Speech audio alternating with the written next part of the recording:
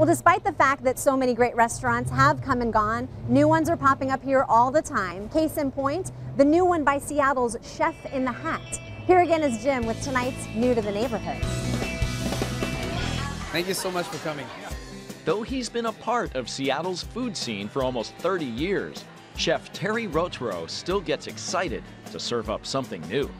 How would you not be excited about a place like this? This is totally killer.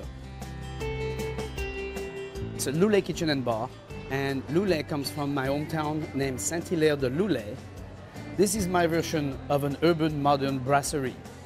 Brasserie in downtown Seattle in 2014 is no more or less than a diner from the 30s in your neighborhood. It's the same kind of concept.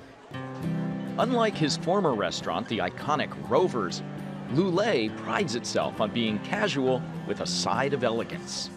Whether you want to come for a burger and a beer at the bar, or you want to sit at the dining counter watching the kitchen, or you want to come and have a wonderful little romantic dinner upstairs, 2 people. But at the heart of Loulay is its busy open kitchen.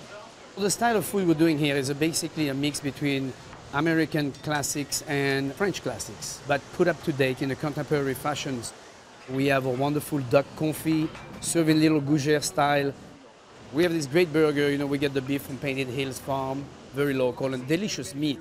This is our little crab fritters, Dungeness crab, put into a fritter and fried, served with on top of a harissa aioli. And with sweets like a warm pear tarte tatin and chocolate truffle mousse cake, you may want to save room for dessert.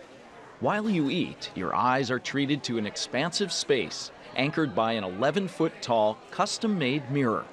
When you come here, you look at that mirror, and after 20 minutes, you're still discovering things that are on that head of the mirrors. With its eclectic ambiance and flavorful food, some want to compare it to restaurants back east, but don't. I've had many comments of people saying, oh, this looks like a New York restaurant. And I keep saying, no. This is a Seattle restaurant. It's downtown Seattle, Washington. When are we going to get the credit over New York, for crying out loud? Terry hopes diners at Loulay feel the same way. Loulay is open for lunch and dinner, and soon it's going to be open for breakfast too.